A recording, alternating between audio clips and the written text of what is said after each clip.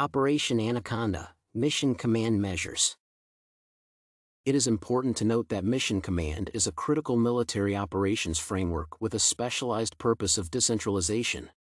The emphasis of the given analysis will primarily focus on the intricacies and multifaceted elements of Mission Command measures, with an emphasis on Operation Anaconda as a prime example and illustration. Mission Command is a unique tactical approach within a command philosophy.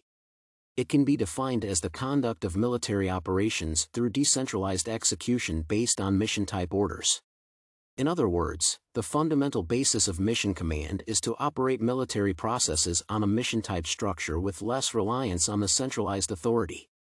It is stated that Mission Command exploits the human element, emphasizing trust, force of will, initiative, judgment, and creativity. Thus, the role of these factors is of paramount importance for operational effectiveness and efficiency. Military experts suggest that Mission Command enables speed, agility, and decisiveness at the tactical level while providing the necessary decision space at the higher level for the up-and-out engagements to anticipate and set conditions. Therefore, the given tactical measure combines the advantages of a quick decision-making process as well as flexibility and responsiveness due to some degree of independence of military units. It should be noted that Operation Anaconda is an ideal illustration of the core aspects of Mission Command strategies. It was a military operation utilized in the early 2000s in Afghanistan, where U.S. troops and pro-government Afghan soldiers fought Taliban tribes. The operation can be utilized to assess 7 core principles of Mission Command, which include risk acceptance, disciplined initiative, commander's intent, mission orders, shared understanding, trust, and competence. In the case of trust and relationships, these principles determine and influence the factor of agility and speed of operations and missions.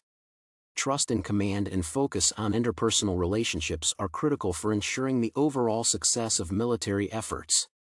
The principle of intent is closely tied to empowerment and operational context, which harnesses shared understanding and competence among the military units. In addition, disciplined initiative and risk acceptance dictate the overall preparedness and readiness of military units to proceed with operations and command irrespective of the enemy's divergence efforts. There are 4 main lessons that can be derived from Operation Anaconda reflective of the core principles of Mission Command. The first lesson is centered around command unity and joint planning. It is important to note that joint forces must continue to improve efforts to create unity of command, joint command structures, forward-deployed joint staffs, and joint planning processes for expeditionary operations. In other words, the factor of unity cannot be overlooked when conducting mission-based tactics, which involves joint planning to ensure that all military personnel are well informed on every important detail of the operation. For example, during Operation Anaconda, many challenges emerged due to displaced headquarters and distant warfare execution with a highly fragmented command staff, which affected the joint structure.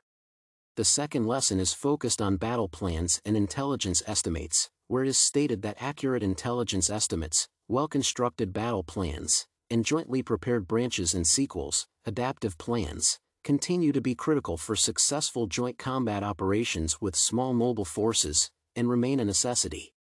Operation Anaconda shows that having adaptive plans in case of problematic initial intelligence estimates can be highly critical in determining whether or not the operation will be successful.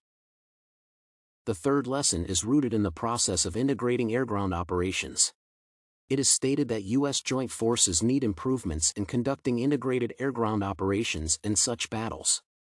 Improvements are needed in creating a common understanding of joint force employment concepts, establishing effective information networks and joint communication systems, as well as in ensuring appropriate command and control of airstrikes in support of ground force operations. In other words, joint employment needs to be ensured between different military units, such as ground and air units. Operation Anaconda is an ideal demonstration of how important it is to establish authority distribution to make effective tactical and operational plans and decisions. The fourth lesson is focused on rules of engagement and mission orders.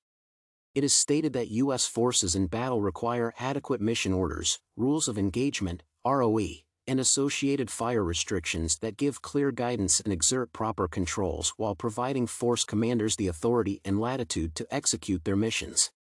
Thus, the statement is reflective of a core aspect of competence and shared understanding in mission-type operations.